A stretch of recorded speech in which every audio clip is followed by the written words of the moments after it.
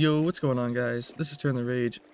Are you struggling getting eels? Well, I got your back, because this is an absolutely goated method on how to get eels. So what I do is I come to this location on the map. It's on the right side, on this little peak. There's a dock right there. So you're going to want to come talk to this lady that's on the other side of the dock over here.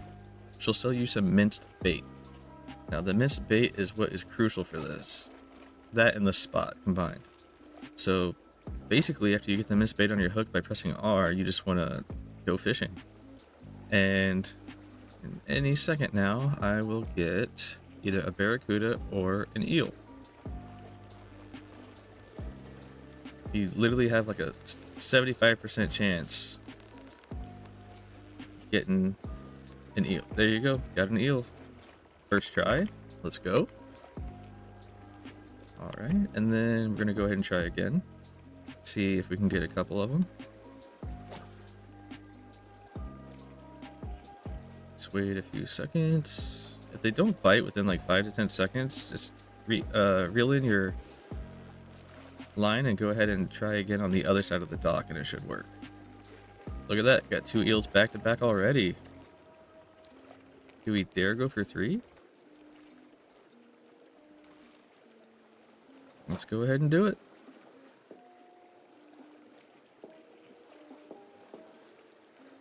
Another bite. It's been what, like 15 seconds, guys? Oh, this one's starting to fight me a little bit. There we go. Wow, 3 eels back to back. Yeah, this method is absolutely insane, guys. Let me know how many eels you got in the comments. I'm gonna try for a 4th one. I don't know if I've ever gotten 4 back to back. It's kind of wild. Nope. Okay, so there's a barracuda in the water right there. You see that? So if you hit escape, you see how it disappears? This is another little trick. So hit escape, make it disappear, and then just recast your line.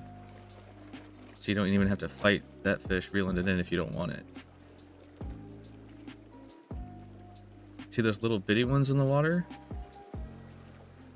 That means it's an eel. And boom, we got 4 eels in less than 2 minutes, guys. So definitely use this method if you want to power up your base a little bit. Like the video if it helped you out.